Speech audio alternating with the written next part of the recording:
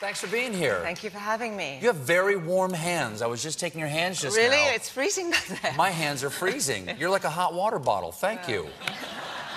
Well, the Met Gala was Monday night. Yes. My lovely wife, Evie, and I were honored to be invited to it. Have you recovered yet? Have you gone to sleep yet? Barely. It's been a lot of recovery time and wondering who's upset about where they sat and what went wrong and what went right. But Do people get upset about where they sit? Oh, unbelievable!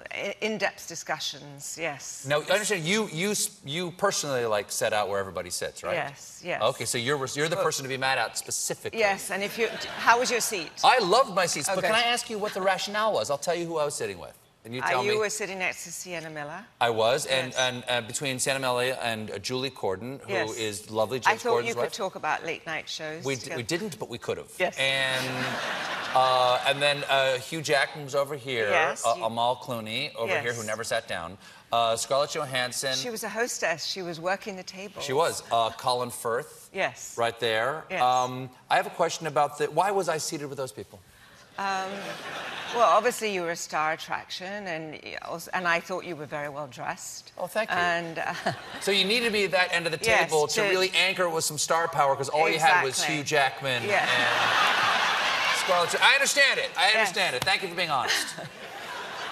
I have a question of the propriety of the evening, because there's a dinner. There's not just sort of like the parade of, Right. of beauty and costumes and Right. fashion. It's a dinner. You sit down. There are courses. Yes. But we're all perfectly well-bred people. We sit down. There's got to be how many people? 24 people at the table or something like that? At the table that you were at, Yes, that you a were big the one, main yeah. attraction. I think it was 26. 26. So you're at the head of the table. You're the host. None of us started eating until you sat down.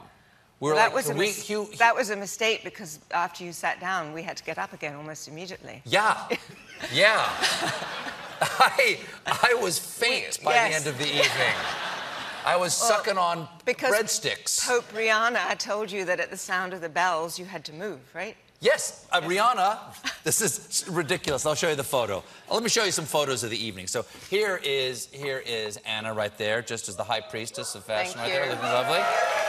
Now, the theme, would you tell the young people what the theme of the evening was as I show these? The theme of the exhibition is Heavenly Bodies, and it's the influence of the Catholic Church, Catholic imagination on costume. And Rihanna, as you can all see, you've probably already seen, Disco Bishop. Took the theme extremely seriously and nailed it. Yeah. Who do you think wore it best? Who do you think had the best? I think for the men, it was got to be Chadwick. Yes, he was in Gotta be Versace. Chadwick, My very favorite was Father James Martin. I don't know if you ran into Oh, Jim him. Martin. Yeah, he's an old friend of mine. He was there. He's a Jesuit priest who was advising us on the exhibition, and he came in his appropriate robes. And apparently all night, people were coming up to him and saying, "I really like the fact that you came as a sexy priest." And you look so authentic. So that was my favorite. That's nice. Yes. Okay, so sexy priest, that's just it, because fashion is very often sexy. Have you gotten any blowback about using Catholic or people using Catholic iconography or images associated? Not at all, actually. No one's been upset? Not at all. We worked very closely with the Vatican through the whole process, and Cardinal Dolan, as I believe you know, was one of our guests of honor at the dinner. He was there. He looked and he was there. fabulous, and amazing. although he disappointed me, he promised me he was going to wear his red cape, and he left that at home. But Yeah, cardinals have that big scarlet cape. yes, yes, and he didn't think he got enough to eat either, apparently. But well, there were some other really beautiful outfits that night that I just really enjoyed. Did you like what Madonna was wearing? I did.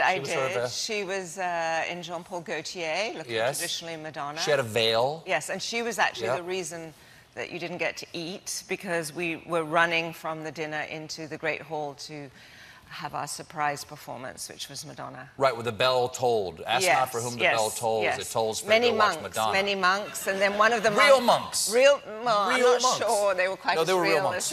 They were real monks. Maybe not quite as real as Father Martin, but... No. Oh, here's Amal Clooney right there. Yes. Amal Clooney right well, there. Well, Amal actually arrived on the red carpet in this amazing dress. Richard Quinn, that's not it. That's Tom Ford, Stephen. Yep. But she wore this incredible... You're going to yell at me for the entire Yes, I interview? am. You've got to get... But she wore this incredible dress on the red carpet that was designed by a young British designer called Richard Quinn, but it was made of tin foil. So she was a little bit concerned it might rip during the evening, so she went into the gift shop and she changed into this extraordinary Tom Ford dress, which is designed to look like stained glass. And also... You sell this at the gift shop? I thought it was just astronaut ice cream and, like, paperweights of... Only if you're Amal Clooney. Okay, all right, all right. Now, there were a couple of outfits that were, like, political statements, okay? Lena Waithe, yes. You had Lena Waithe, who wore Carolina Herrera and a LGBTQ empowerment flag. And also, this was, to me, there were two dresses that stood out. My own wife, there, Evely, looking beautiful in Christian Siriano. And... Scarlett Johansson here wearing, is it Marchesa or Marchesa? Marchesa. Marchesa.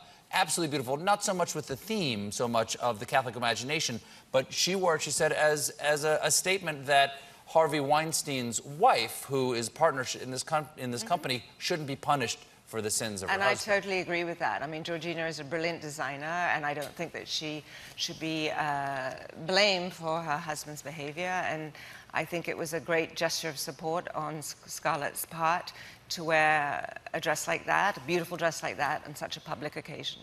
Well, it was a lovely evening. Thank you again for inviting me and Evie. Thank you for coming. We don't go away because we shot a little piece backstage at the Restoration Lab at the Costume Institute of the Met, and we want to show that to you when we come back. We'll be right back with more Anna Wintour, everybody.